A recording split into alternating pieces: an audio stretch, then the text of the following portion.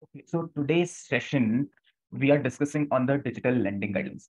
Okay, now why did I take this digital lending guidelines? Because we already discussed FPC, Fair Practice Code. Over there, we discussed upon the obligation of the lenders that they have in respect to their dealings with the customer. We discussed all those in details. I felt that at this point, it would be crucial to discuss digital lending guidelines because digital lending guidelines also crucially deals with uh, conduct of digital lenders with their customers as well as there are other guidelines as well. Now, digital lending guidelines, I don't need to overemphasize on why it's important. Everyone knows in today's world, everything happens digitally, and so is lending.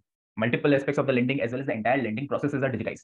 Previously, where a loan might take at least 10, 15 days or something, processes around those, a week's time to process a loan was considered very fast. In today's day, even a loan is processed 2 minutes, 3 minutes, you can get a loan. Now, how do these loans get processed? It's a very simple. There were digital softwares to do everything that they need to do, from your getting the customers to conducting the KYCs, to sharing the documents, to all those aspects is now digitized. Now, so this gives rise to one more segment that's called digital lending. Okay.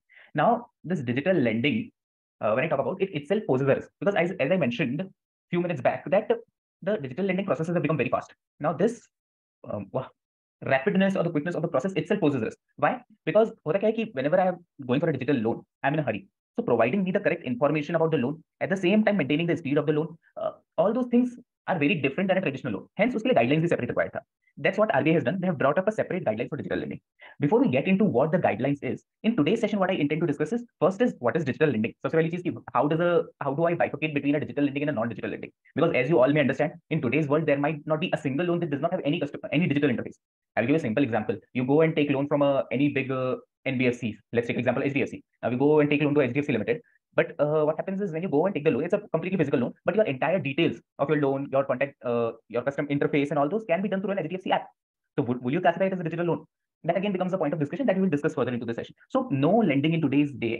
To what extent I know, I would not say no lending. There are some microfinances I would say might not have any single digital interface from the customer, but apart from some of the very few products out there, almost all the loan products or almost majorly all the loans happening into the market would somewhere have a digital interface. So what is a digital lending and what is not a digital lending? The definition itself becomes very crucial. So the very first part of the session will discuss what is digital lending. Then we'll discuss around some common products or how the structures of the digital lending works, and some common terms that are commonly used in that is LSP, DLA, RE. So we'll understand those terms. Once we have understood these terms and have the understanding around them, only then I think we can move towards the guidelines that I think I might get into the subsequent sessions. Okay, because I would want to give a little bit time here to discuss these concepts in detail. Like when we discuss the guidelines, you're clear what we are talking about. Okay, guidelines would have these words repeatedly coming up. So before we get into that, today let's discuss the basics. Okay, so the very first thing over here is digital lending. So as I mentioned, to be a digital lending, two aspects, digital and lending. So lending हो रहा है, digitally हो रहा है. But to what extent is it happening digitally? Okay, so here the very part that whether a lending is a digital or not is like definition of digital lending. I'll show you that definition as well. Digital lending has been defined as a remote and automated lending process, majorly by use of seamless digital technologies in customer acquisition, credit assessment, loan approval, loan disbursement, associated customer services. So अब यहाँ पे भी जो term है ना digital lending, इसका एक normal से उन्होंने डेफिनेशन दिया कि भाई एक बहुत बड़ा पार्ट जो है वो आपका डिजिटल टेक्नोलॉजी से थ्रू है, majorly use of seamless digital technologies. That's what they prescribe in the digital lending. So यहीं से actually we derive that whether a lending is a digital or not. Now how do I arrive at whether a lending is a digital or not? It's very simple कि major part आपका digitized है कि नहीं. But now again the question comes, what do you mean by the major part? Like how can I say that its particular lending का major part is digital? So my answer would be it's a very subjective test. Without having the details of a transaction in hand, it would be very difficult to say whether this lending is digital or not. Here, I can say we can put to use what we commonly refer to as smell test. So what does a smell test mean? Actually, you have to smell the transaction and see what's actually happening over there, and then accordingly determine or give your answer to it. So a smell test would be required to determine whether the transaction is a digital lending or not. The principle is simple. Whether to the significant extent we are using digital technology, it's a digital lending. Okay, there are multiple levels into which we talk about a digital lending. Okay, one is sourcing the customer, then when onboarding of customer, sharing of documents, conducting KYC, then disbursement, then collections, recoveries, customer interactions. All there are multiple aspects to it. So what all aspects are digital and what all are not, and how does a customer interact with the NBFC? How much digital technologies are utilized between this? That actually acts as a conduit or the answer where whether this lending is digital or not. So once we have established that this particular lending is digital or not, then we move towards different terms. Okay, and what are the structures? One more thing over here, in case you want to understand in detail whether lending is digital or not, we have a detailed video on YouTube on the Shastras. Is this lending digital or not? I think that's the title. Over there, we have in this detail discuss on this only. I think it's a very long discussion around whether the lending is digital or not. So first we have to establish whether we are a digital, whether the loan or the product that we are discussing is a digital lending or not. Once we have established that, okay, after all this long repeated discussion, we have established that this lending is digital. We need to then check what are the compliances. Before going into compliances, we will first discuss what are the structures under which the digital lending works. Because without understanding the structures, guideline is not there. Till the time we don't know what are the how does the market work, how can we go and discuss the regulations around it. So सबसे पहले समझते हैं कि how does the market work around these digital lending products. Okay, one very common structure that I think most of you have somewhere seen is a lending through digital platforms or digital lending apps. We under guidelines call them DLAs, that is digital lending app. So this term DLA I will be repeatedly using when we discuss the digital lending guideline. So what are these digital lending apps? These are basically, as the name suggests, these are the apps or websites or mobile applications where you go and to get the credit. And these are the platforms that act as a single point of interface for you. There are very common names available into the market. There is Crazy Bee, there is Lazy Pay, then there is Liquid Loans. I can number 10 numbers of lending apps that are available in the market. So what these apps do, you just go into the app, you have no customer interface. You will have no interface with the representative of the lender. All the discussion or all the all the work that goes around that happens through this app only. So these are the digital lending apps. So one very common structure that is we call balance sheet lending over here is here that the borrower comes to a platform. This platform then interacts with the lender. So now this platform holder is usually not the lender. They only act as an agent of the lender to source customers. Okay, they might sometimes be lenders platform as well, but not always, or majorly they won't be. So there's a separate platform. That's a technological platform on which the borrowers come.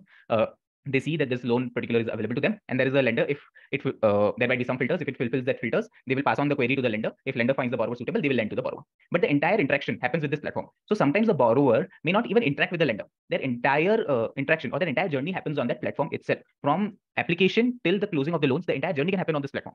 They have not even seen, met, or even talked to any representative of the lender. That's how digital these days the lending is. So that is the one structure that works. Now, here, as I mentioned, that most of the cases, platform may not be the lender.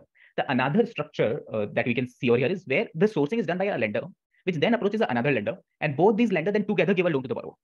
So, say this is a lender A. Okay, he got an inquiry from a customer, say for a loan of 100 rupees. Now, he does not have funds to give loans to so many borrowers. What he does is he gets into arrangement with another lender, say lender B, where out of this 100 rupees loan, this lender A will say give 20%, say 20 rupees, and lender B will give 80 rupees. So 80% of the loan. So they both together give a loan to the borrower, and that is what we commonly refer to as co-lending. Over here, what happens is in both the cases, wherever the lender is sourcing or the platform is sourcing, in both the cases, what happens is that the sourcing agent, may it be the lender or the platform, they get a fee. So they will get a fee. For fee, they source a borrower, and the lender lends to them, and lender earns the interest. That's how commonly it works. But the fee that we generally talk about now, it's not fixed. When you talk about in the practical sense, there won't be a fixed fee. Okay, per customer you get 20 rupees or 15 rupees. It's not like that. It's generally based on the interest at which you have lent the borrower. So I will give you an example how it works. A lender, say if he agrees to lend it to a certain profile of borrowers at say 15%. So what these platforms will do is these platforms will go to borrowers. They will offer them an interest rate of say 20-24%. And whatever the difference between this 15 and 20 or 24, whatever they have lent, this goes as a commission or fee to the platform or the sourcing lender, as the case may be. So here, this differential is their earning potential. Till here, I think it's clear. Before I move ahead from here, things will get a little complex from here. So before we go ahead from here, any doubts till here? Okay, so now the question arises कि मैंने बोला कि platform जो है वो जाएगा 20-24% के ऊपर कस्टमर को लोन देगा. लेंडर बोला कि मैं 15% के ऊपर देने को रेडी हूँ. तो अगर ये लेंडर डायरेक्टली जाके borrower को क्यों नहीं दे सकता है? नॉर्मल सा क्वेश्चन है. अगर borrower जो है 20 से 24% गया, let's for example take 22%. borrower 22% देने के लिए रेडी है और लेंडर 15 पे देने के लिए रेडी है. There is a significant opportunity available to the lender itself to go and lend at 22%. Why doesn't he do that? Why does he need a platform in middle, or why does he need a sourcing lender in between? The very simple example is that first and foremost, a very practical one, that's the lender may not have the direct reach to the borrower, or the technologies that are required may not be available with the lender to undertake this transaction. Hence, the approach they take is they act as a platform. They help them source the customer, because even for lender, if they go to them, probably the lender doesn't have the expertise. I would not call they do not have the expertise, but they do not have the resources. See, even the lender is in the business of lending, so they have the expertise. But we can expertise in a matter, you can say for the particular niche of the borrower, they might not have the expertise. Yes, that's how we can put it. Say some platform has a very good customer base in Rajasthan. My lender may not be able to go and lend over there, but that platform or that another lender is able to get loans from there. So the expertise and the niche may not be available with the lender. Yes. So that's how. That's why the first reason is that. Another reason is that's very common that I think we'll discuss in detail in another session. We'll need another session to discuss is guarantees. So what happens is these sourcing lenders or these platforms would majorly provide guarantees to the lenders. In case these borrowers default, I will going to pay you out. There are another regulations to it. Just to give you a background, initially when these digital lending guidelines that I'm going to discuss in the subsequent session came, these guidelines actually put a restriction on those on these guarantee arrangements that made a huge issue in the fintech market, because all the arrangement into the digital lending were backed by guarantees. Now it's 5%, right? Yes. So this 5% regulation came recently. The digital lending guidelines that we are going to discuss further, they actually put a restriction. Then recently RBI then came up with new guidelines. They provide around the regulations around digital lending guidelines that of course we will discuss in the future. That 5% is one of the limits that they've set over there, right? So two structures that we discussed in the digital lending ecosystem. So this platform wala, this is commonly known as sourcing arrangement. Balance sheet lending नहीं बोलते इसको commonly whenever I say it's sourcing arrangement, this is this arrangement whereby the platform is only sourcing the loan, entire loan is given by a lender. Okay. Another is co-lending, where there's a lender which sources the loans and these both lenders go together and lend it. Now there can also be a mix of both where there is a sourcing plus co-lending. How does that happen? This platform, it sources a loan and then two lenders come together and lend to that borrower. So there is a sourcing done by one party and then that sourcing, then there is a co-lending by another two lenders to go and lend to them. These type of arrangements are also there into the market. Okay, this is how broadly it works.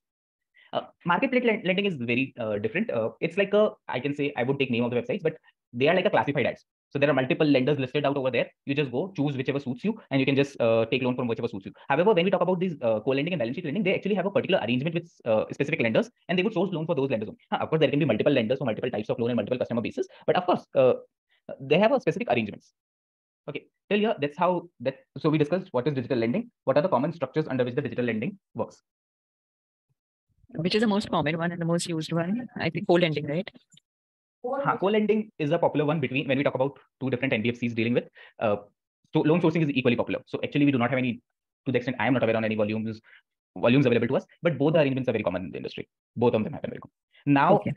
Now the shift. See, previously I would say sourcing was more famous because the fintech platforms, they were very happy being not having an NBFC license and relying on the other lenders to come and lend to them and earning a spread. They did not need so hectic compliances from RBI and they were happy doing it. But slowly the RBI shift towards fintech has, specifically lending fintechs, has been very strict. Hence now fintechs are moving towards having an NBFC license and towards co-lending. So previously it was more focused on sourcing. Now it's gradually shifting towards co-lending.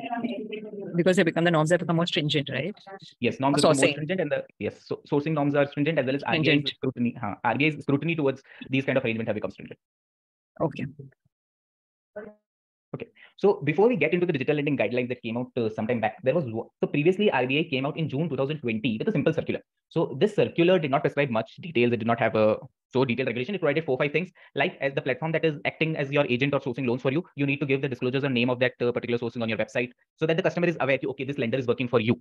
That was one thing. So in case they want to verify that how these platforms are lending to you, they have the details available. Then there was that lender's name. So when we talk about the documentation, so these sourcing agents, or the co-lend or the sourcing partner, they are not portraying themselves as a lender, but are providing complete details of the lenders as well. Because we, in the previous session, I think we discussed on the grievance redressal. Till the time you don't know the lenders, how are you going to enforce those sections against them? So to ensure that the grievance redressal system mechanisms as well as the other benefits that the RBI regulation brings in for the customer are available, you need to make proper disclosures of the lender to the customer. Those guidelines prescribe. Sanction letter would have details of both. In case there's a co-lending, the logo of both their parties should be specified. All those details are given. It's a short circular, not a detailed one, prescribing a few basic requirements, ensuring that the customer is fully aware about the arrangement. That was the June 2020 circular.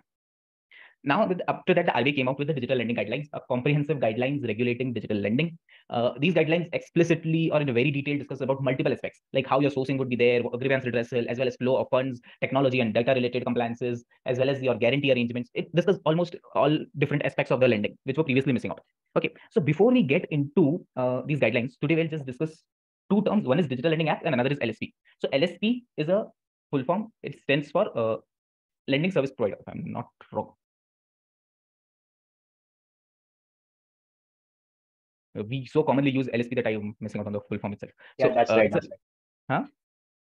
That's right. LSP lending service providers. Yes, lending service providers. So we deal about lending service providers. Now the term here is important. Like we are not only talking about sourcing. There can be multiple aspects. You can see the table over here. There are customer acquisition, there is underwriting support, there is disbursement, monitoring. There can be multiple roles that a lending service provider plays. So anyone who is acting as your agent and for a fee. So here is the definition: an agent or a regulator who carries for a fee from RE, one or more lenders function. So these all are lenders function. But a lending service provider came in and gave you, we will provide you the services. You give us out these services. So they are called lending service provider. What this guideline does is it prescribes certain regulation or compliance obligations upon both. One is REs. REs means regulated entities, that are the lenders. So it prescribes certain compliances to the REs that when you're lending through LSPs or you're using the services of LSPs, comply with these regulations. So basically the onus or compliance obligation was placed on the REs that ensure that the LSPs perform properly, and some compliance obligations were placed on both. And the onus of compliance that was placed on the regulated entity. So LSP, lending service provider, any aspect of the lending, it acts as an agent for a fee. It's a lending service provider. It's as simple as that. Okay. So for multiple points over here, it should be here I've given some examples of how a lending service provider or what all services they can provide. Okay. Another term is DLA, digital lending apps or digital lending application. as I mentioned, these are basically apps, website, or interface through which you can through which the lending processes happen. There are certain compliances and obligations placed on the digital lending application as well by the RBI. These regulations I think we'll discuss in the subsequent sessions. So today's session, we discussed upon what is digital lending, what are the common structures prevalent in the digital lending, meaning of LSP, and then meaning of DLA. These are the things that would be very common. We need a basic understanding before we get into the regulation. I think subsequent session, we will discuss about the compliances and what all are the obligations upon them, what you can do, what you cannot do. There is a lot to discuss around that.